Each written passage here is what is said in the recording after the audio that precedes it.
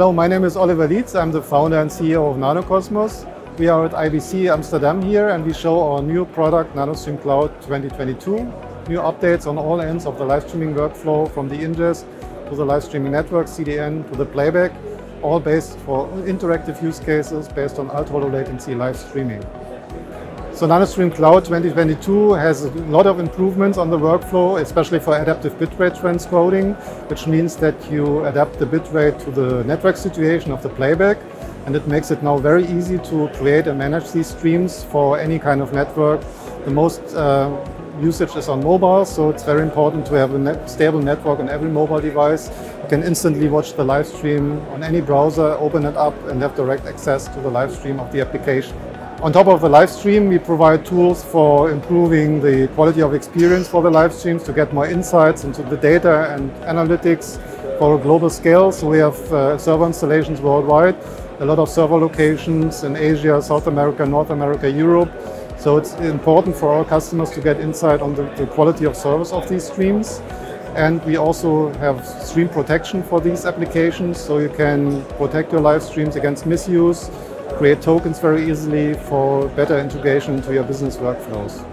We now also introduce new upstream ingest protocols, SRT, WebRTC, on top of the existing RTMP ingest. So that's very important for unstable network situations where you need an error-protected live stream, either from a studio-based environment, from OBS software, any kind of software or hardware encoder, or web-based encoding based on WebRTC.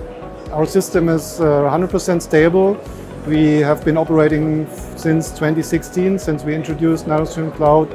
We don't have any downtime in the last year, so it's very robust, very stable in any part of the world. So you can easily integrate that and rely on the system for your business applications. Maybe some word on the use cases. So it's used for two main purposes. One is the kind of corporate space, enterprise space, where you use that for webcasting of town hall meetings, annual general meetings, to share your live stream with a large audience worldwide, to let the audience interact, to give them feedback for voting, questions, polling things. And the other use case is monetized models for auctioning, betting, gaming, sports betting, for example, where you directly need to monetize your content based on real-time interaction, which is very important to have a large outreach on any device with 100% success rate. So what we are showing here is a live stream which is running with several adaptive bitrate live transcoding qualities, high, medium and low, and it automatically adjusts to the right network quality. We are on a quite bad network here at the IBC, so it's lowest bitrate which is selected. And we also provide a new dashboard now, which is easy to use for managing the live streams. You have a list of your live streams. You can create live streams including transcoding and create new live streams very easily. You can protect them with tokens. You can preview the live streams with your player here.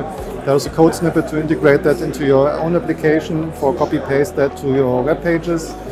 And you have full control over the workflow here. And on top of that, we also show the metrics dashboard, which is giving you insight into the quality of service of the live streams with the usage over time, but also a world map to see on which part of the world you have different parts of volume, you have possible impacts in the workflow, and can improve the whole business workflow. So we are back at IBC Amsterdam. We have been showing here for several years, and of course not in the gap. So it's the first show again after 3 years of Corona.